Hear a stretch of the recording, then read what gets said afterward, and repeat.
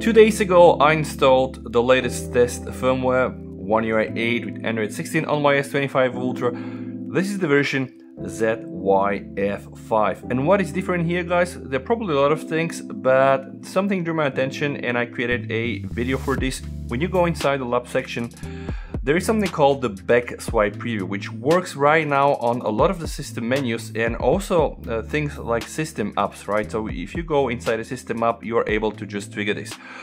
And then, guys, there were some questions, some follow-ups.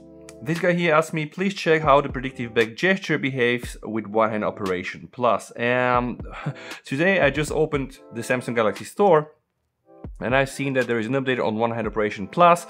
The version is 8.1.29 and they now added a system back gesture in advanced settings for One UI 8. So of course I updated this and I want to show you guys how this works all together because I think it kind of makes sense and it really shows what Samsung are doing. They're really trying to fine-tune the Android 16 experience with One UI 8. So this is the one-hand operation plus. Okay, now I've limited the size of my handles and I can show you. So when I do something like this, I'm gonna go back. When I do something like go up, I'm going to go to my recent menu, and when I swipe down, this is going to just pop up the window. And now, guys, with this new version, when you go inside the advanced settings, there is also something called the system back gesture, which you can enable, right? And this is going to work outside of the handle area. So let's say right now this is back, this is going to be pop up, all right, you can see, and this is going to be recent menu.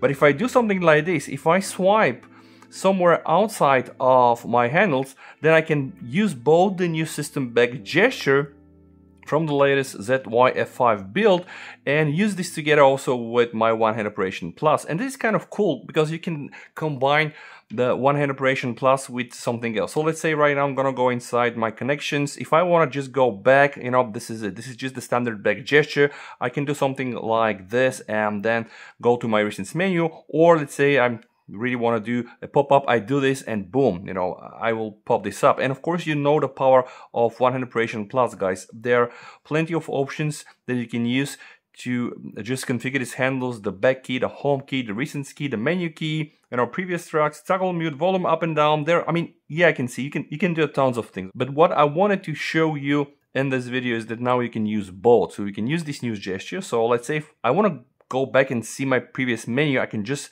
do it from here or here, basically anywhere else, you know, that is not that area here, which is my handle area. And of course, I can also do this from here, all right?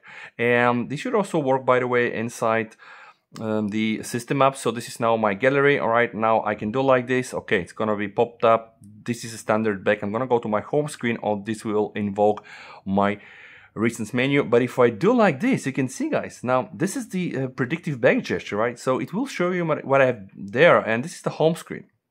And this is different from a standard swipe. So let's say if I do like this, I'm not able to say anything. And I know where I'm going to go eventually. And by the way, I know this is not a new feature. It's been around in Android for, I guess, a few years right now. But it's good to see that Samsung finally implemented this. And they did not only incorporate this new function like system-wide, but they also integrated it with one-hand operation plus, which I think is kind of cool. So right now I'm inside my browser, all right? And if I do like this, I'm just gonna go back to where I am. This is the folder, it's standard launcher, all right? But now if I do like this, you can see I'm gonna get really like just a sneak preview of what I have. And in this case, of course, is my home screen. Let's try the clock as well. So now this is gonna bring me just back to my home menu. But from here, you know, you can see I can just get around, and this is so cool, by the way, and it really shows the efforts that Samsung are undertaking to integrate Android features inside the core system Android features in One UI 8, but do also integrate this with their one-hand operation plus and hopefully with all the other good luck modules. Now, there was another question.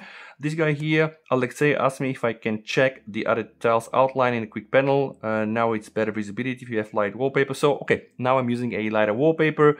Right, this is pretty much it, right? So I'm not even sure if this changed so much. Honestly, this is quite readable and I really like the way it works. There are also several other things inside the new update, and I do believe that this came from ZYF3. So for example, this whole animation here now, this whole animation is a bit more tactile now, and I think it's a good change.